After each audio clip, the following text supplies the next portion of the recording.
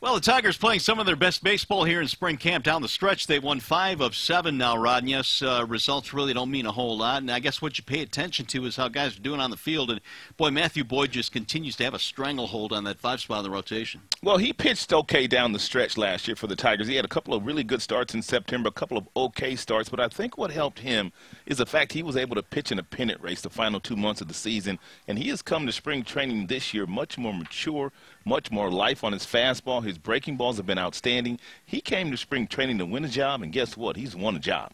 All right, now the Tigers still without a couple of their starters because of the World Baseball Classic. Kinsler did not play today, neither did Miggy, but Castellanos did. Another RBI double. He looks like he's primed and ready to go. Castellanos looks like, to me, that he's going to make an all-star team this year. He's going to hit 25 home runs, drive in 90 runs, and he's going to play an adequate third base. He's gotten himself in very good athletic shape, and he's just moving a whole lot better this year. And Brad Ausmus has said as much.